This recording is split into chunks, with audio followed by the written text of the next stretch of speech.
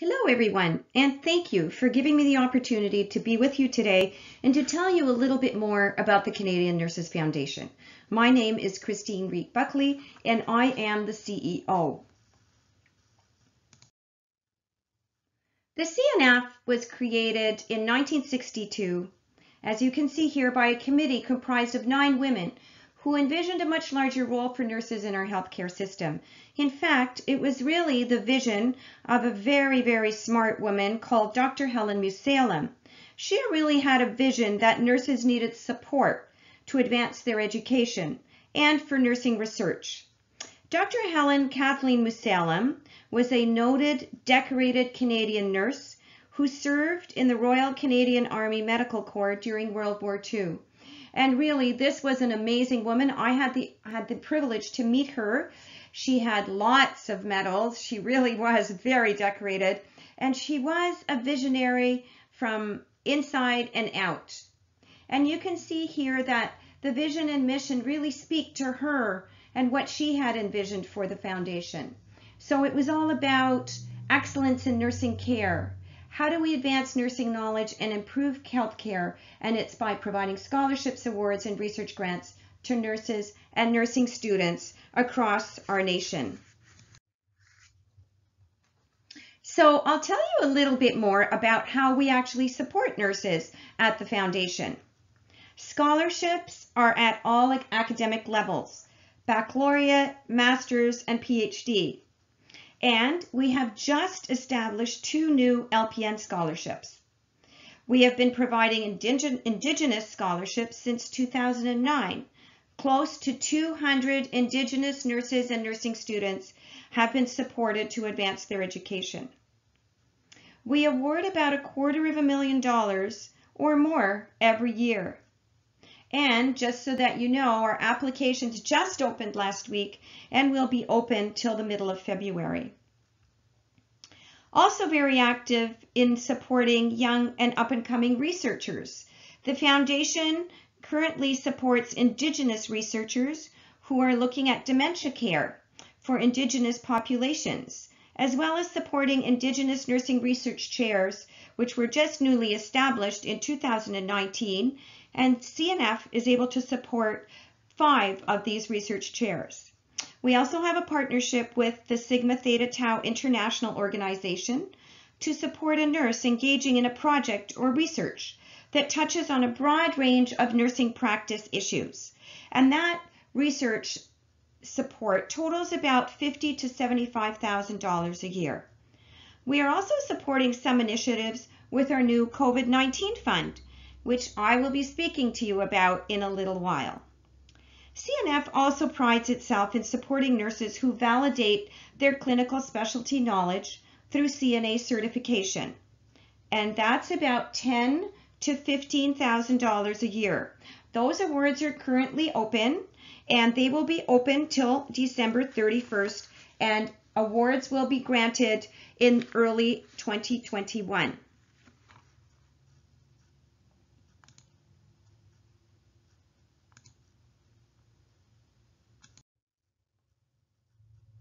I also want to tell you a little bit about our Foresight is 2020 campaign. Last year, CNF wanted to do something to honor the International Year of the Nurse and Midwife and the anniversary of Florence Nightingale's 200th birthday. But we also want to acknowledge that we were moving into a new decade. So we established Foresight is 2020, 20 big ideas to shape the future of Canadian healthcare. We felt it was critical to highlight some of the main challenges that our healthcare system and society will face, and nursing's essential role. So we came up with 20 timely, relevant health challenges.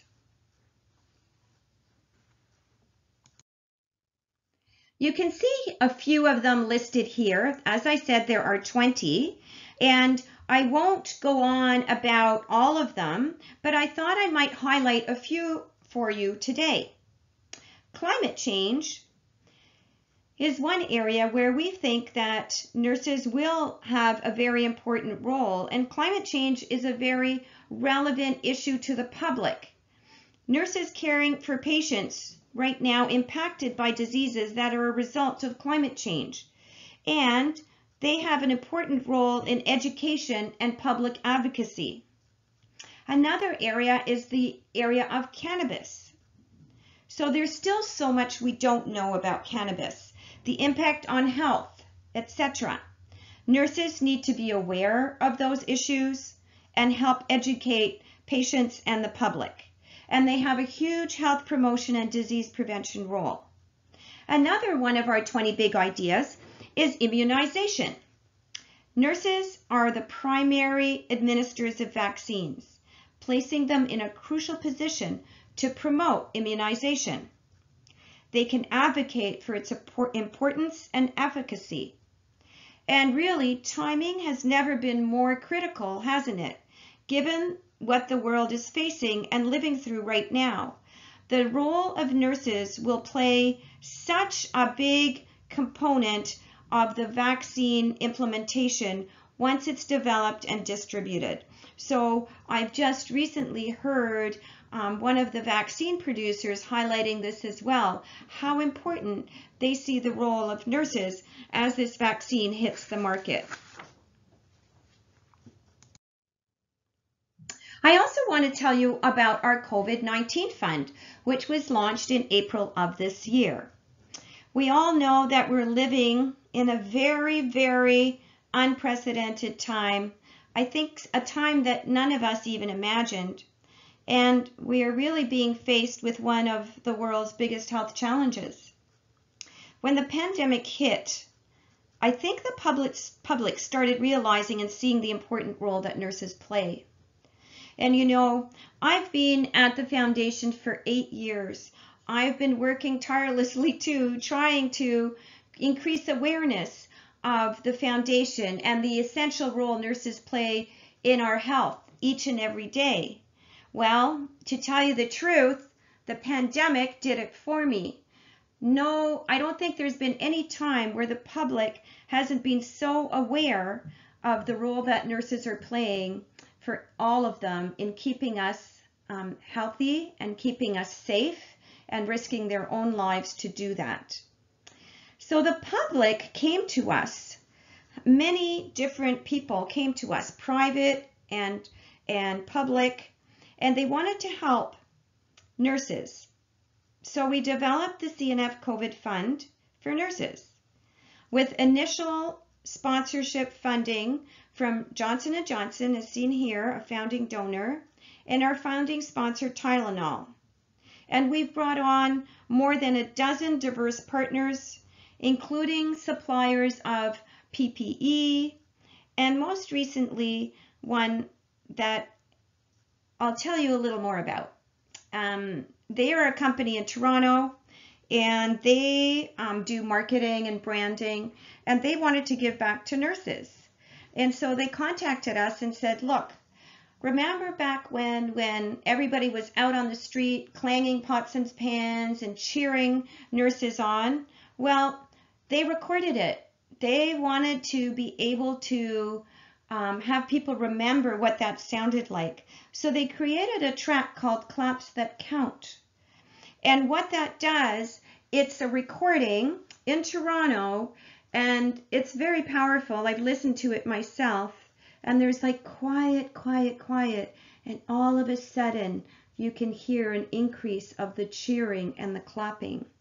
And what they've done is they have made an agreement with Spotify and with Apple Music, and they have this recording, Claps That Count, loaded onto those sites, and people are encouraged to stream this Claps That Count, and for every stream, some of the royalties, well, actually all of the royalties, go to the Canadian Nurses Foundation.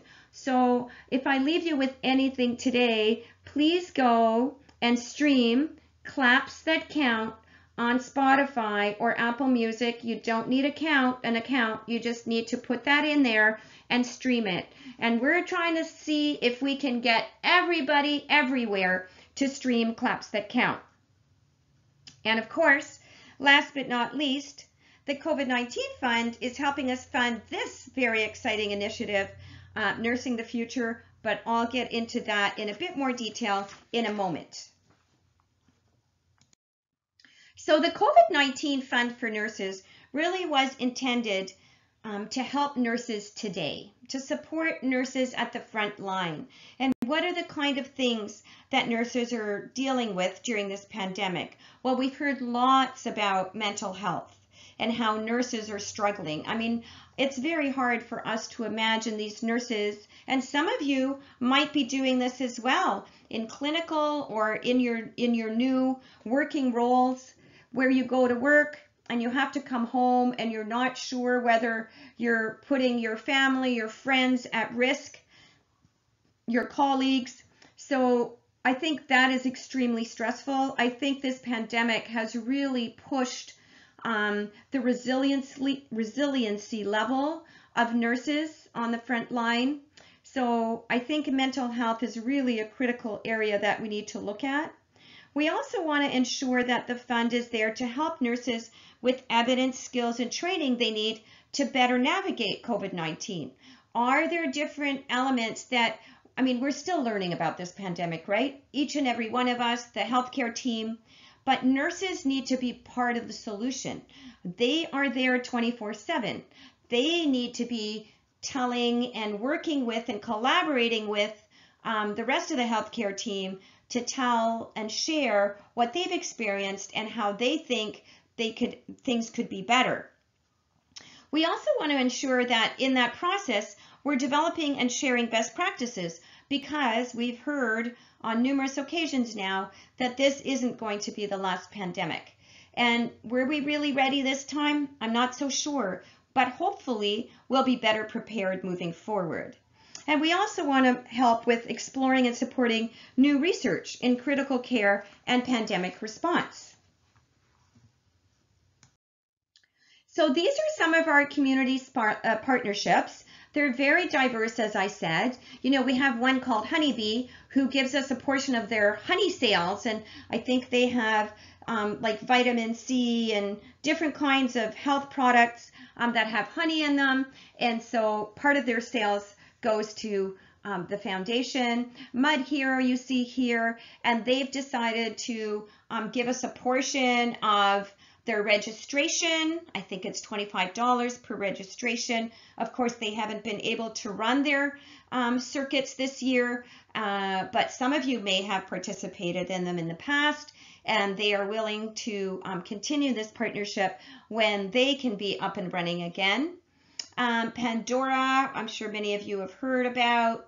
I've talked about the partnership with the, I don't see it here, med supplier, which is the one that, oh, it's SkyScreen actually, and they're the ones who are providing a small portion of their sales of masks and gloves to the foundation.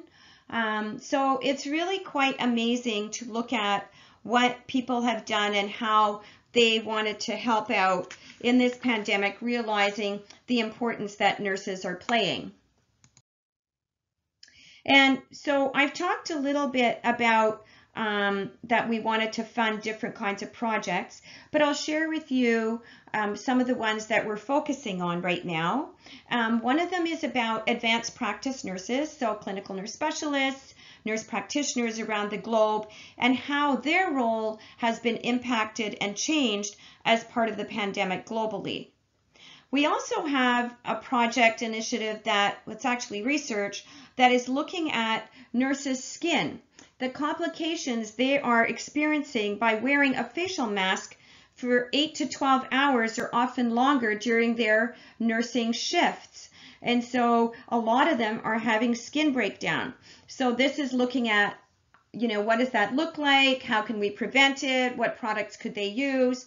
So that's another one that's really important and relevant. And then also, we're hoping to fund an investigative series on the pandemic and its impact on long-term care and what needs to change. And I'm sure many of you have heard about the horrific stories of long-term care and the lack of funding, but also not just funding. It's also about care standards and why nursing homes and some long-term care homes were so at risk during this pandemic when it hit. And I'm not sure that it's improved since the first wave, as we are now embarking on the second wave. And of course, we're funding Nursing the Future. And I love this quote by your leader, Dr. Judy.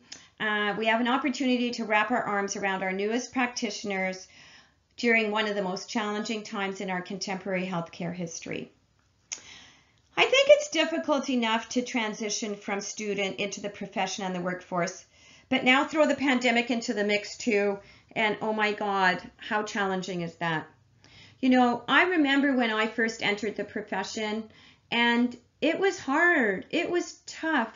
You really sometimes you felt that people were judging you, or, you know, you questioned yourself a lot of the time because you thought, I'm pretty sure I'm right here, but maybe you weren't doing things exactly the same way as people on that unit were doing something. And so you questioned yourself, even though you were really quite sure that what you were doing and the practice you were following was the most recent and based on evidence. So it's really challenging. And so, you know, hats off to all of you for moving forward into the profession and having this network that we are able to help support through Dr. Judy and her team, and this network of support, this network of mentorship and learning for all of you at a time where, as I said, it's never been more critical and more important.